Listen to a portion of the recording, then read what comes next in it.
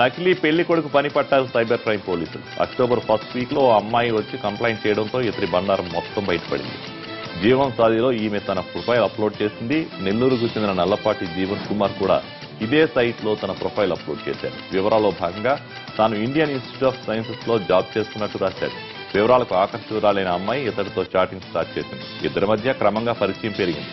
ఇదే అదునుగా భావించిన జీవన్ కుమార్ తన తల్లిని ఆసుపత్రిలో చేర్పించడంతో డబ్బు అవసరమైందని, క్రెడిట్ కార్డు డీటెయిల్స్ చెప్తే తీసుకుంటానని అన్నాడు.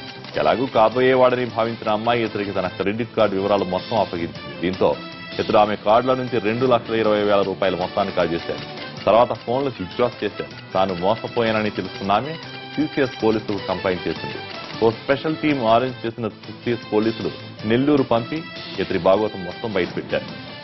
ఇతడు ఇదివరకే బెంగళూరు, ఢిల్లీతో పాటు ఒడిశాలోనూ కొందరు అమ్మాయిలను ఇలాగే ట్రాప్ చేశాడని, వీళ్ల నుంచి లక్షలాది రూపాయల డబ్బు వసూలు చేశాడని పోలీసుల విచారణలో తేలింది. ఈ మొత్తంతో ఇతడు ఖరీదైన ఫోన్లు, ల్యాప్టాప్లు, బైకులు వాడుతూ కాస్ట్లీ లైఫ్ లీడ్ చేస్తున్నట్టు గుర్తించారు పోలీసులు. అంతేకాదు ఇతడు ఇప్పటి వరకు 25 లక్షల వరకు కాజేస్తున్నట్టు తెలుస్తున్నారు పోలీసులు. కాబట్టి మ్యాట్రిమోనీల్లో ఎలాంటి నకిలీ పెళ్లి కొడుకులుంటారు, జాగ్రత్త అని హెచ్చరిస్తున్నారు పోలీసులు.